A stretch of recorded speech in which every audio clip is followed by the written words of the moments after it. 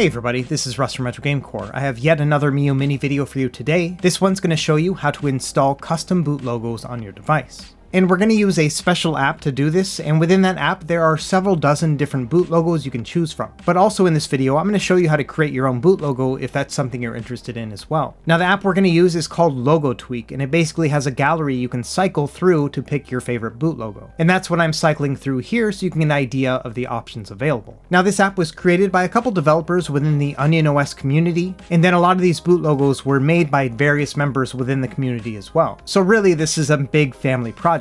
Now before we get started, I do want to give one caveat, and that is in order to change the boot logo, you have to flash it on the internal storage. And anytime that you mess with the internal storage on this device, there is a small possibility of bricking it. Now that being said, there are lots of checks and balances within the app to prevent that from happening. And if something does go wrong, I do have instructions in my guide that'll walk you through the process of recovering your firmware if it comes down to that. But all that aside, I've probably flashed this 20 times across 6 different Miyoo Mini devices, both version 1 and version 2, and I've had 0 problems. But I did want to bring that up that this process is not risk-free. Anyway, that's enough talking about it. Let's get down to business. So without any further delay, let's jump into it.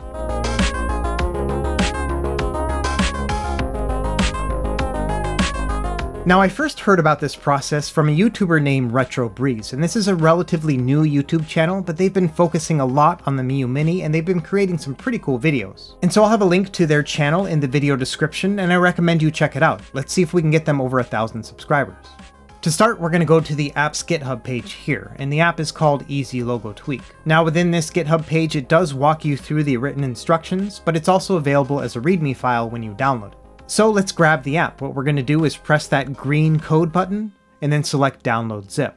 And then you can save that file wherever you want and then find it within your file explorer. From here, you're going to want to open up that zip file and then go through the folders until you find one that's called app. Within here is the Logo Tweak app itself. And within that folder is the README file I just mentioned. So all the installation instructions are right here. But of course, I'm just going to walk you through that here in this video. Number one thing here is just have that Logo Tweak folder. Now we're going to do this with OnionOS first. All you have to do is just plug in your OnionOS SD card. And then within the root directory of the OnionOS card, there's going to be an app folder. And it's as simple as just opening up that folder and then moving this Logo Tweak folder inside. You may or may not have a bunch of apps right here. It all depends on what you did when you first installed OnionOS. Regardless, we're actually done. Go ahead and eject your SD card and put it back into your Miyoo Mini. Next, go ahead and power on the device, and then navigate over to the app section. From there, you're going to find Logo Tweak, and it'll be the bottom app within there. And once you start Logo Tweak up, it's going to show you a series of different thumbnails. And all you have to do at this point is just press the B button to cycle through each of these. And then when you find one that you like, you press the A button and it'll get installed.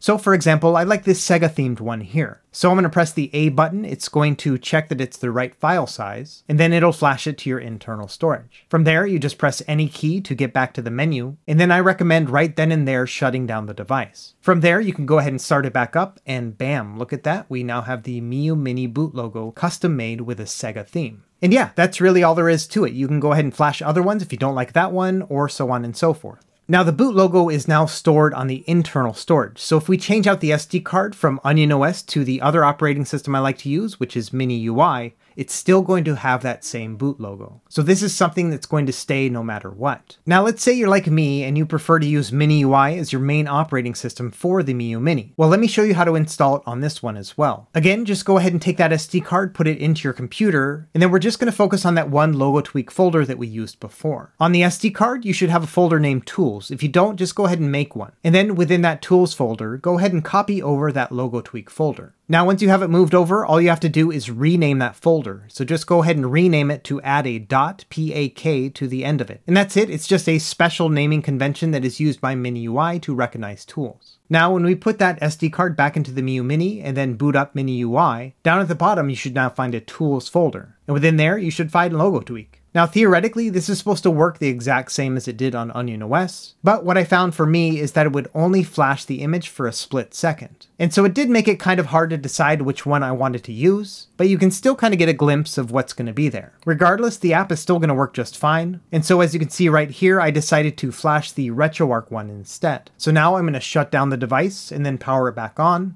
And there, as you can see, I replaced the Sega logo with the RetroArch one instead. And it's simple as that. But I would say that if you do have both OnionOS and MiniUI SD cards, I would recommend doing this on OnionOS so that way you can get a better look at the pictures first.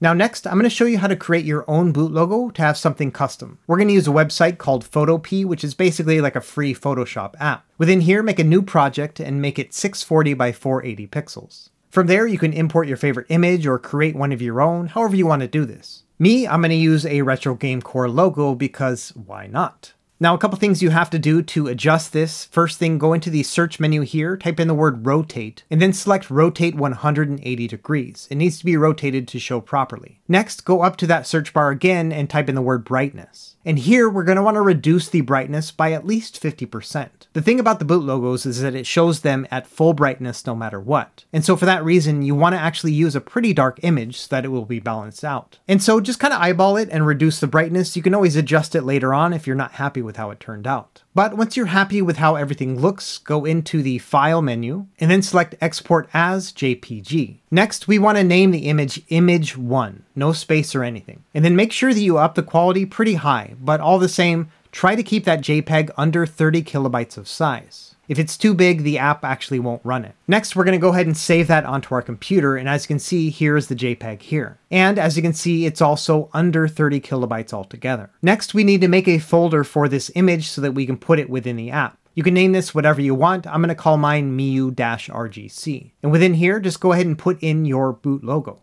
So next, I'm going to insert my OnionOS card that already has Logo Tweak inside, and I'm going to navigate into that app.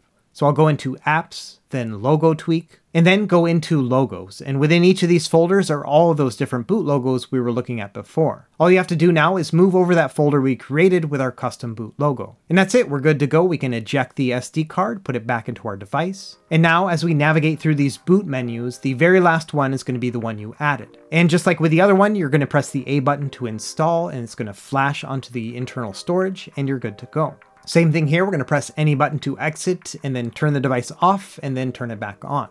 And bam, there we are, we have our own boot logo. And of course you can overwrite this at any time, and within the Logo Tweak app there also is the default boot logo as well. But I recommend try to experiment with different logos and things like that. And if you are interested in the Retro Game Core ones, I'm not sure if you would be, but if you are, they're going to be in the guide that I have linked in the video description. Either way, that's about it for this video. I think this is just kind of a neat way to personalize the Miyoo Mini just a little bit more. Personally, I have a ton of these devices at this point, and I've also been gifting them to my siblings, and so I've made these little boot logos for them. And I'm actually going to give these to them next week, and I hope they get a kick out of them. Either way, that's about it for this video. Let me know if you have any questions in the comments below, and as always, thank you for watching. Be sure to like and subscribe if you found this helpful, and we will see you next time.